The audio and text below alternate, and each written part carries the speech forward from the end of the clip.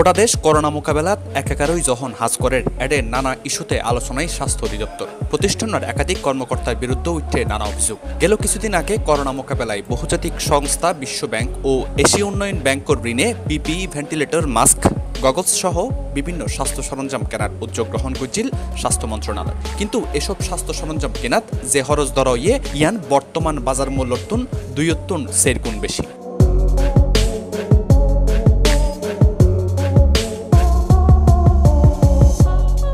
স্বাস্থ্য খাতর এই অনিয়মের কারণে দেরিতে হইলেও স্বাস্থ্য অধিদপ্তরের পরিকল্পনা ও গবেষণা শাখার পরিচালক অধ্যাপক ডাক্তার মোহাম্মদ ইকবাল কবিরে তার পদত্থন সরাই দিয়ে হইয়ে। পাশাপাশি দেশত কোভিড-19 কারণে সংকট মোকাবেলাত স্বাস্থ্য সরঞ্জাম ক্রয় সংক্রান্ত দুয়া প্রকল্পত্বনও তারে অব্যাহতি দেওয়া হইয়ে। সোমবার রাষ্ট্রপতি মোহাম্মদ আব্দুল হামিদের আদেশক্রমে এ সংক্রান্ত প্রজ্ঞাপন জারি করে স্বাস্থ্য সেবা বিভাগ। স্বাস্থ্য সেবা বিভাগের উপসচিব শারমিন আক্তার জাহান স্বাক্ষরিত ওই প্রজ্ঞাপনত অধ্যাপক ডাক্তার মোহাম্মদ ইকবাল কবিরে স্বাস্থ্য অধিদপ্তরের পরিকল্পনা ও গবেষণা শাখার পরিচালকের পদত্তন সরাইয়ে পরবর্তী পদায়নলে পার 1 অধিশাখাত ন্যস্ত করা হয়। পাশাপাশি আরোগ্য প্রজ্ঞাপনত স্বাস্থ্য অধিদপ্তরের পরিকল্পনা ও গবেষণা শাখার পরিচালক হিসেবে প্রতিষ্ঠানের উপপরিচালক ইনস্টিটিউট সহকারী পরিচালক ডাক্তার আফরিনা মাহমুদরে রাষ্ট্রপতি মোহাম্মদ আব্দুল হামিদের আদেশক্রমে এই প্রজ্ঞাপনা জারি করে স্বাস্থ্য সেবা বিভাগ। এডে স্বাক্ষর করে স্বাস্থ্য সেবা বিভাগের উপসচিব শারমিন আক্তার জাহান।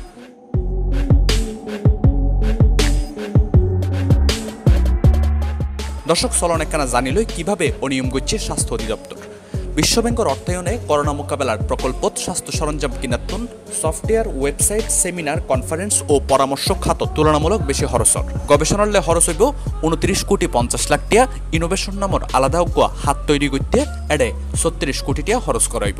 চলমান করোনা সংকটের ভিতর যেডে ব্যাগ কিছু স্থবির এডে এই প্রকল্পের ভ্রমণ ব্যয় ধরা হইয়ে 1,20 লাখ টাকা। মাত্র 30 অডিও ভিডিও ফিল্ম তৈরির খরচ দেখানো হইয়ে 11,50 লাখ টাকা। 80 সেমিনার ও কনফারেন্স করি খরচ করাইব 2,50 লাখ টাকা। সবচেয়ে বেশি অস্বাভাবিক খরচ দেখানো হইয়ে ওয়েবসাইট উন্নয়ন খাতত। মাত্র সার্কো ওয়েবসাইট উন্নয়ন করতেও স্বাস্থ্য অধিদপ্তরের খরচ হইব 10,50 লাখ টাকা। 500 ডাটাবেস তৈরিতে খরচ দেখানো হইয়ে 10,50 লাখ টাকা। এছাড়াও 500 কম্পিউটার সফটওয়্যার কেনার খরচ ধরা হইয়ে 55 কোটি টাকা। 30 রিসার্চ অ্যান্ড ডেভেলপমেন্টের খরচ করা হইব 45 কোটি টাকা। শুধু ইয়ান নয়, প্রত্যেকখান সেফটি গগলসের দাম ধরা হইয়ে 5,000 টাকা, যেটা বর্তমান বাজারত প্রত্যেকখান সেফটি গগলস বেচাওয়ার 570,000 টাকা দামে। এই প্রকল্পের আওতাত মোট 1,07,600 পিপি কেন হইব, যার প্রত্যেকের খরচ ধরা হইয়ে 700 টাকা, যেটা বর্তমান বাজারত বিশ্ব স্বাস্থ্য সংস্থার ব্যাগ শর্ত মানি ওষুধ অধিদপ্তরের ব্যাগ শর্ত অনুসরণ করে বিভিন্ন কোম্পানির তৈরি ভালো মানের পিপি বেচাওয়ার শুধুমাত্র 1,000 টাকা 2,000 টাকা পর্যন্ত।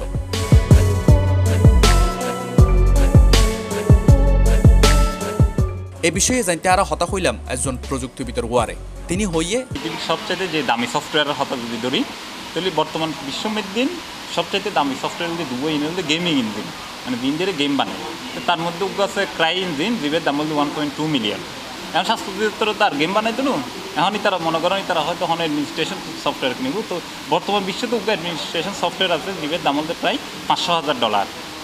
তো এই যে পিপের দাম পড়তে প্রায় 4 কোটি সামথিং। তো এখনই বউ যদি কিনে তাহলে দাম পড়তে 500 সফটওয়্যারের দাম পড়তে 20 কোটি বা 25 কোটি মতো।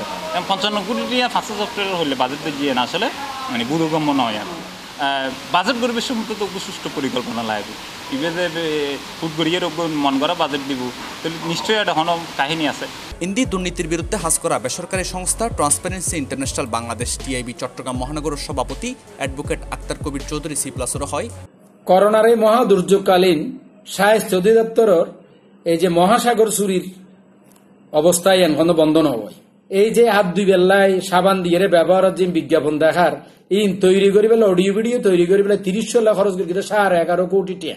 এই মানুষ কল্পনা চুরি বড় বেশি দেখায়, কল্পনারও আর মানে তার আর শাস্তি কি দিয়ে এই পদত্তন সরাই দিয়ে ইয়ান কোনো শাস্তি হইলে তার আরো উচিত আছিল যে আইনের আওতায় দুদগত দিয়ে তারারে গ্রেপ্তার করি দৃষ্টান্তমূলক শাস্তি দেন এবং তার ডাক্তারি লাইসেন্স বন্ধ বাতিল করে দেন উচিত রেজিস্ট্রেশন।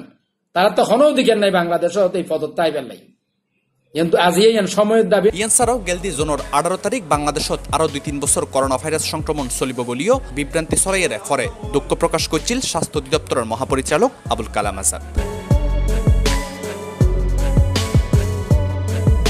জোবাইর রিফাত, Cplustv, চট্টগ্রাম।